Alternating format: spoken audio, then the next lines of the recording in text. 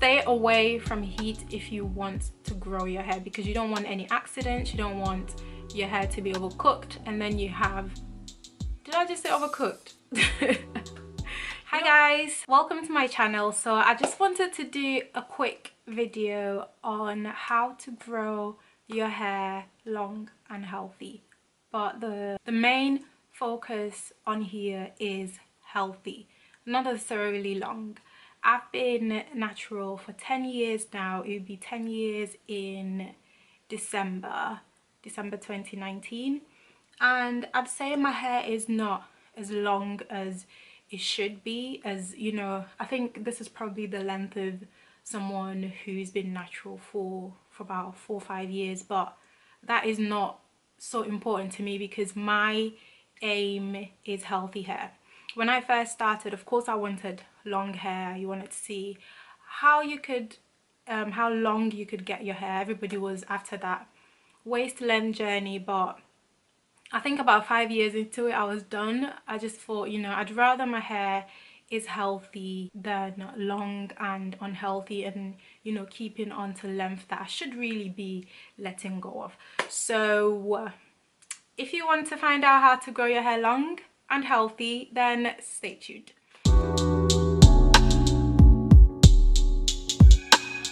The problem is not hair growth, the problem is length retention.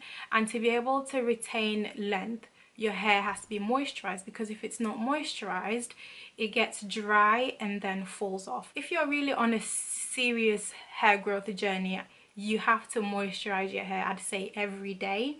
But if you just want a steady journey, you're not looking for, you know, any ridiculous results anytime soon, moisturize your hair every 2 to 3 days, because most people don't have time to moisturize their hair every day. So that is, moisturize your hair every 2 to 3 days, or every day if you're really on it.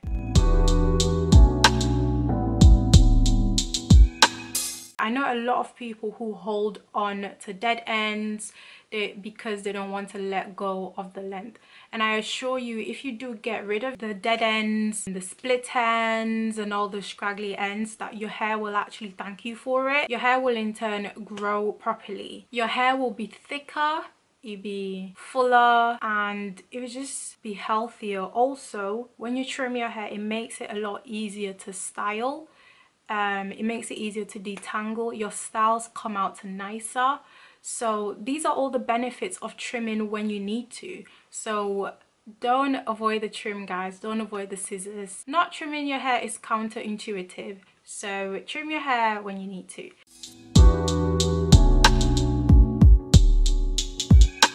Deep condition your hair every time you wash it. And if you're lazy like me, then do it once a month. So it could be either a moisturizing conditioner or a protein conditioner. If your hair is protein sensitive, try to maybe do it every other wash. Then you do a protein treatment, and then every other wash you do a moisturizing conditioner. This helps to put back a lot of the moisture into your hair, put protein and all the other nutrients that you may not be getting otherwise. So deep conditioning is very, very important to hair growth. The protein makes your hair stronger, and the moisture gives your hair more elasticity, so you're able to style your hair without it breaking, and your hair will be soft, moisturized and supple.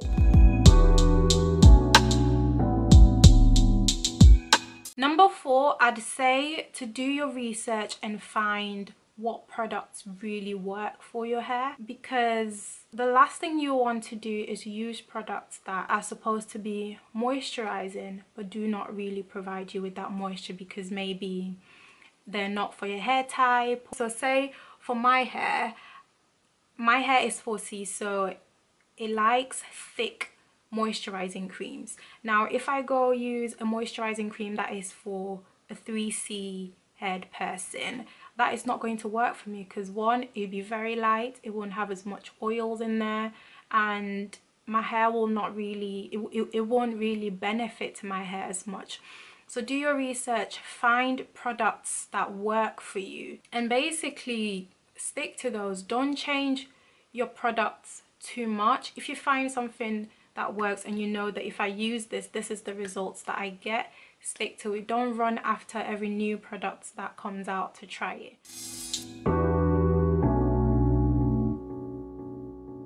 Create a routine for your hair that you always follow. So you know that maybe every 2 weeks you're going to wash your hair. You wash and you thoroughly moisturize your hair. You put it in whatever style it is, and you know that 2 days later you're going to moisturize again. Every night you wear your satin bonnet, and so something like that. You have a routine, a system that you follow for your hair. Every 3 months I'm going to get a trim, or maybe every time my hair feels a bit limp I'm gonna trim it. So something like that, to make sure you create a routine for yourself. If you don't have one, there's so many videos on YouTube about what other people are doing that you can learn from and add to your routine. Make sure you leave your hair alone. Some people, they can grow their hair by just doing wash and goes, but that is for the looser curl pattern ladies. For us, you need to put your hair in a protective style like this and just leave it for a month or for 2 weeks. And I find that for my hair type, 4C hair ladies or anyone with a tighter coily curl pattern, your hair thrives when you leave it alone, honestly. I find that when I'm doing different styles and doing this and pulling it here and there, my hair doesn't thrive as much because you're pulling out a lot of hairs that are not really due to come out. You're over manipulating your hair, so it's breaking, you're applying too much combing, too much this and that. Just leave it alone and it will grow.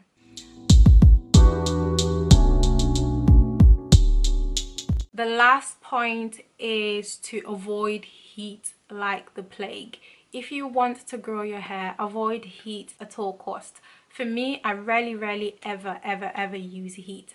I rarely blow dry my hair, and my hair always air dries. I always air dry my hair. So stay away from heat if you want to grow your hair, because you don't want any accidents. You don't want your hair to be overcooked and then you have, did I just say overcooked?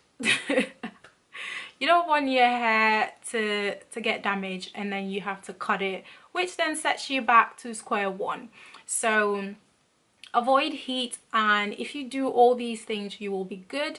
You'll be able to grow healthy first and then long hair, because if the hair is not healthy, it's not going to grow.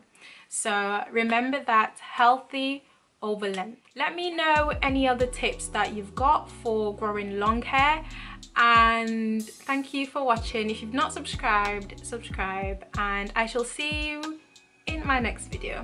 Thank you for watching. Bye.